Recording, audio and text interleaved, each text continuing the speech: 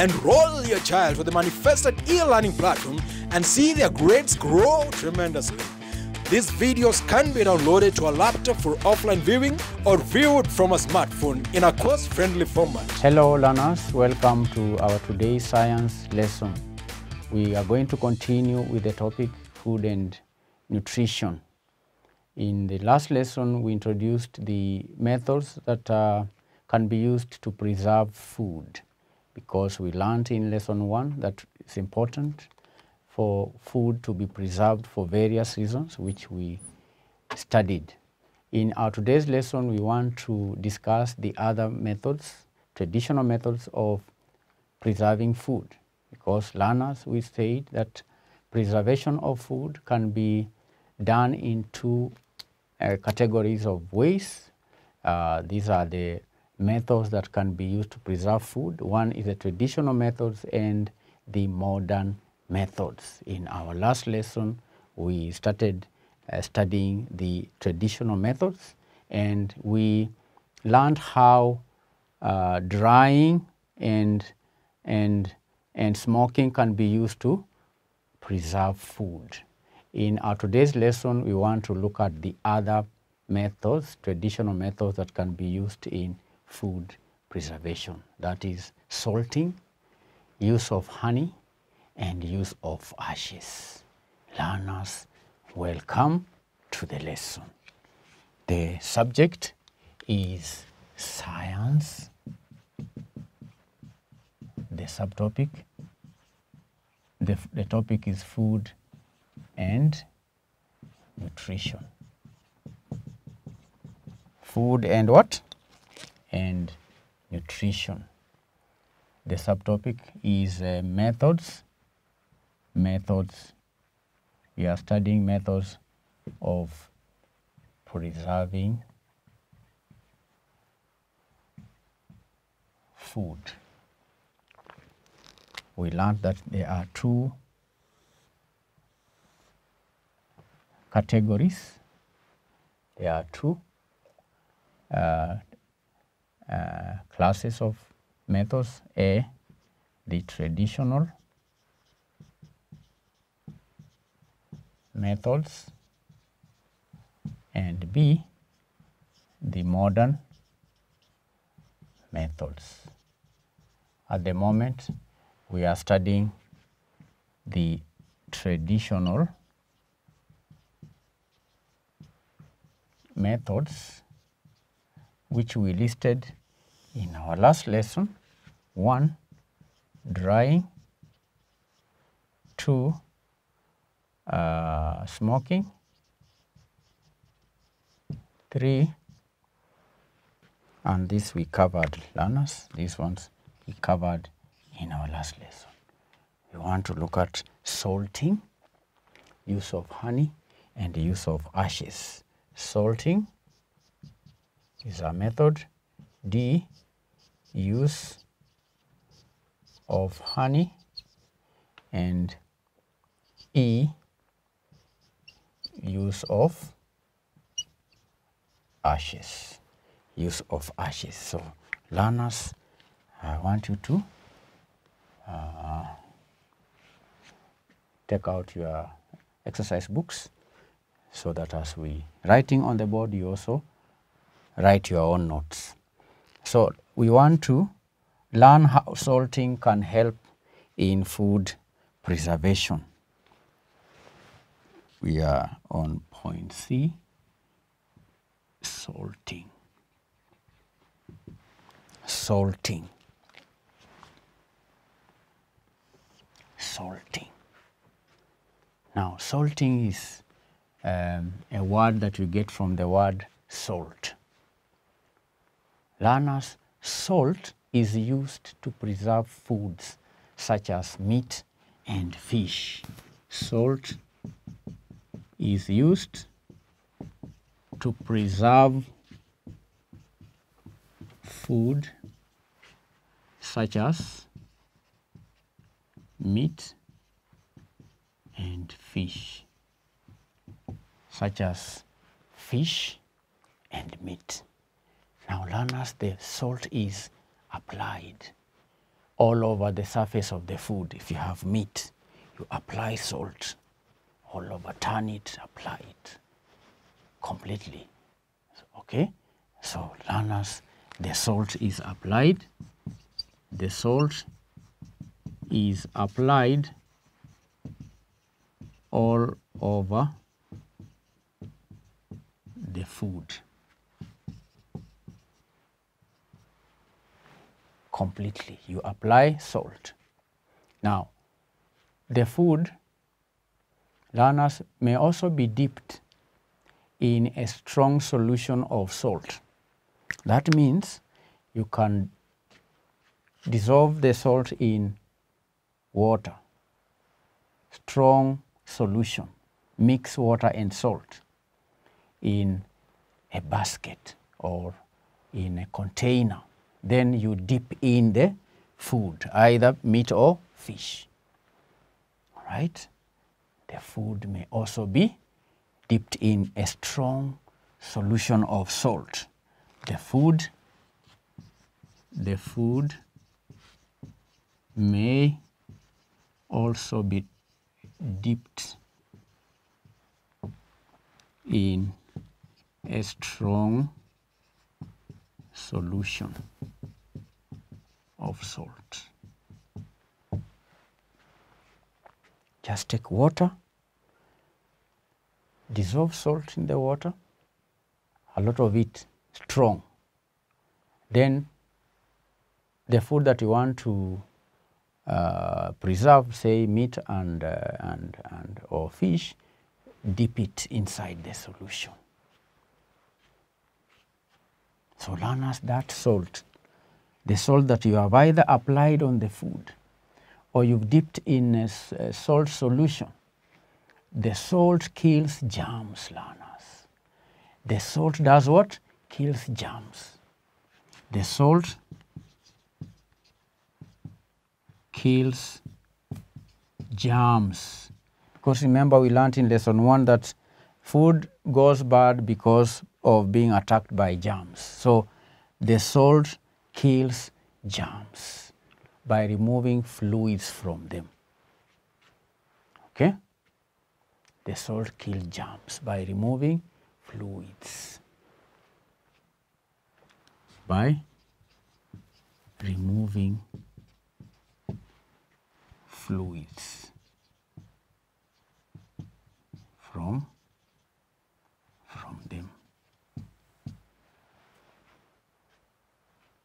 All right. The salt removes fluids from the germs, learners. It also removes excess moisture from the food. Salt also removes excess moisture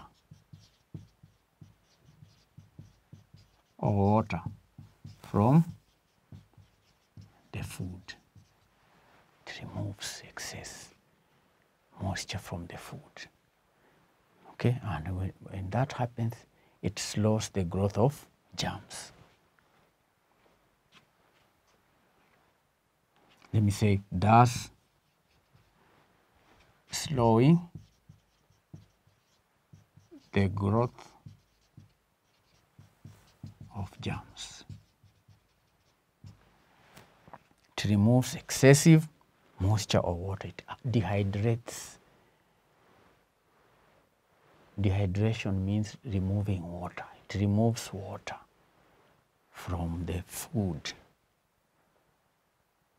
It's like just drying, because in drying again, the sun, when you expose spread food on this, the sun rays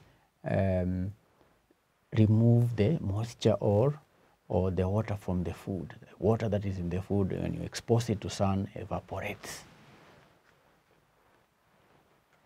So learners, that is how salting can help.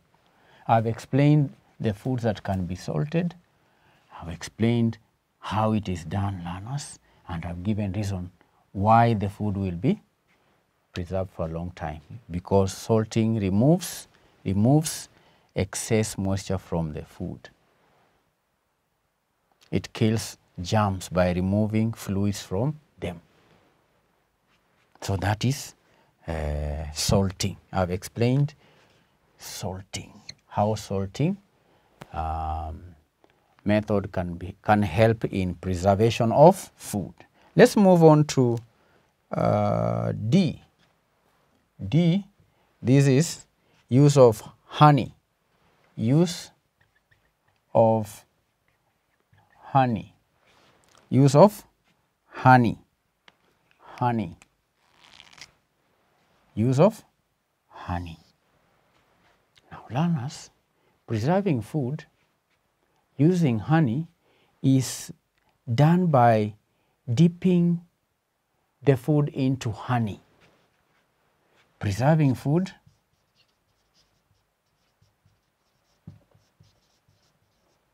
by using honey is done by dipping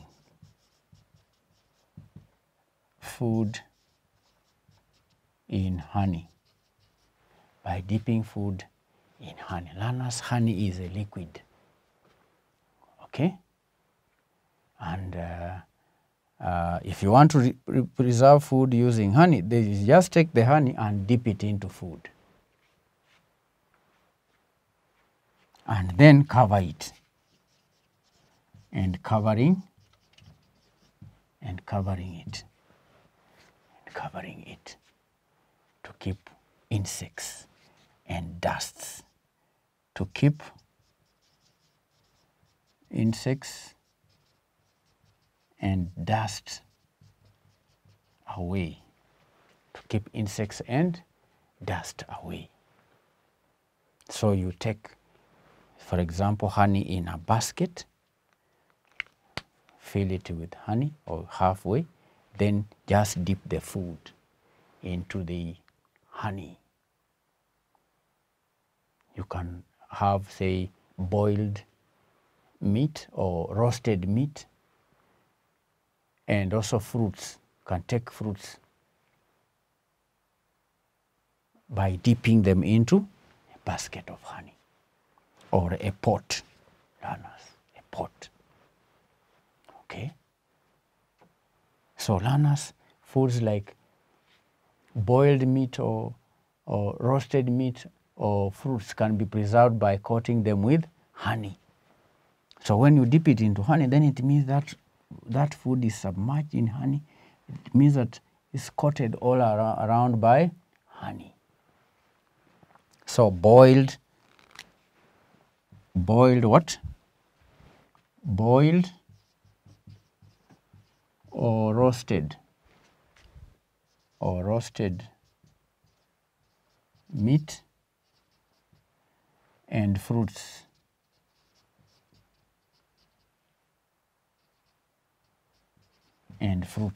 learners, and fruits.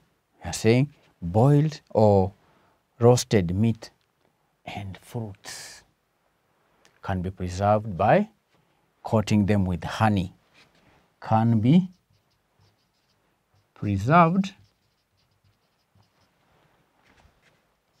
by coating them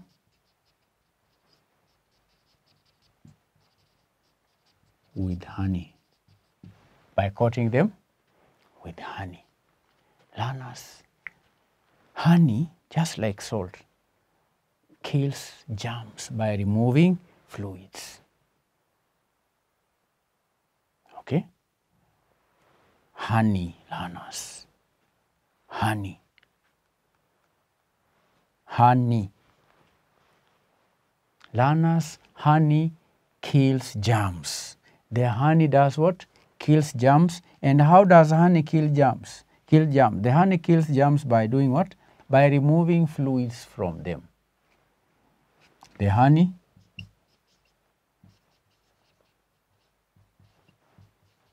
kills germs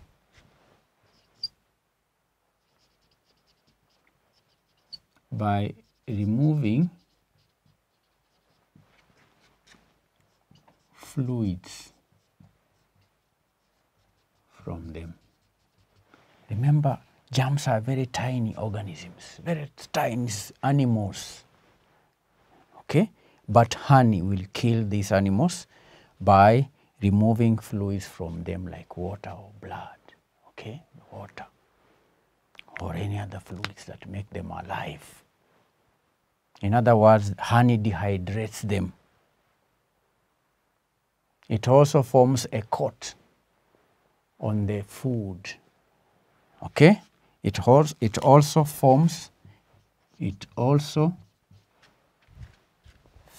forms a coat around the food. Okay, around the food. It forms a coat on the food. It forms a coat on the what? On the food. And that, learners, that prevents entry of germs. And that prevents entry. Prevents entry of germs and also air. Because remember, air contains moisture. Air may contain oxygen, which can support the life of the germs. But when that is prevented, there is no air from outside that can penetrate into these food, learners. Then that food is preserved for a long period of time. So, use of honey. Honey can be used to preserve food. Then moving on, learners, to the last method. Remember, we are discussing these methods. We've done honey. I've explained how honey can be used to preserve food. I want now to explain how the use of ashes can be used as a method of preserving food. This is E, use of ashes. Use of what? Ashes. Those of you who have used firewood to cook food, after you've burned the fire, learners, what you have, the remain of that process is ashes. Now, ashes, learners, have been used for many years to preserve foods like grains, grains like maize, beans, and so on. Ashes have been used for many years to preserve food. Ashes have been used for many years, have been used for many years to do what? To preserve food. To preserve food. Learners, to preserve food such as, let me say, such as maize, grains like maize, beans, etc. Maize, beans, etc. And how is it done? It's done by simply dipping the food into the ash. Okay? Put the food into the ash, or the ash into the food. You mix the ash with the food. Now, the ashes, when you do that, learners, the ashes keep off pests. Okay? The ashes do what? The ashes keep off pests such as weevils, pests such as weevils, and small animals like ants. Ants cannot attack food that is mixed with ashes because ashes keep off the base. So ashes, learners, have been used for many years to preserve food. To preserve food, all right, ashes. So learners, that will mark the end of our today's lesson. We have discussed 3 traditional methods of preserving food: salting, use of honey, and use of ashes. We had earlier mentioned that there are 5 methods that were used in our communities to do what? To preserve food. In our last lesson, we discussed drying and smoking. In our today's lesson, we've discussed the salting, use of honey, and use of ashes. So, learners, even though these methods were used in the olden days, the methods can still be used today, as I demonstrated in our last lesson, where I use drying methods to preserve vegetables. And I showed you examples of vegetables that I have dried in my house. Learners, I've dried vegetables which I bought from the market when they were fresh. I just cut them into small pieces, then I exposed them into the sun in Nairobi. This one I did while in Nairobi. Then I went to the market again and bought some small fish. These ones are already dried. Okay, these ones when I bought them, they were already been dried. So this food, I've kept it in my house, and I can use it after a long period of time. I also showed you groundnuts. I bought groundnuts from the market. Learners, I have groundnuts here, bought them from the market. These groundnuts have been dried. So the reason why learners you are studying these methods is so that you can also use the methods at home, or in your home. When you grow up, you'll also have your own house. Please remember these methods. It's not a must that you use the modern methods, okay? Because the traditional methods, learners, sometimes are more effective than the modern methods. In our next lesson, we will discuss the modern methods. But as we will discover, learners, these traditional methods can preserve some foods for longer period than the modern methods, like drying, because modern methods may also have some disadvantages. If you are using modern methods like refrigerators, learners, or canning, you may also need to have electricity for the refrigerators. And there are times when we have power blackouts. When you have stored your food in a refrigerator and there are power blackout, then that food will go bad.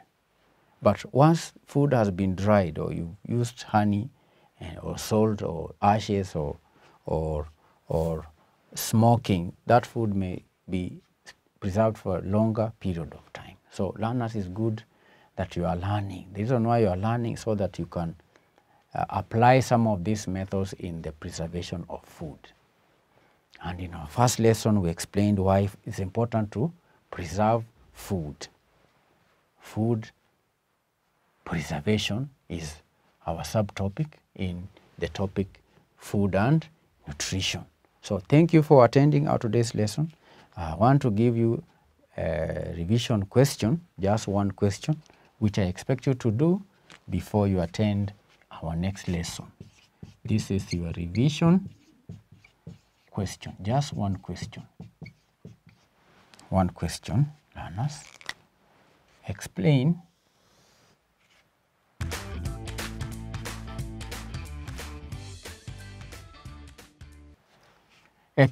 how each of the following methods help to preserve food. Roman 1, salting. Roman 2, use of honey. Roman 3, use of ashes. Learners, when answering the questions, don't copy from the notes. Make sure your exercise book is closed. Try and answer the question from your memory. In case you are not able to answer from your memory, please, that is when you can now refer to the notes. So refer to the notes once more, then answer the question when the exercise book is closed.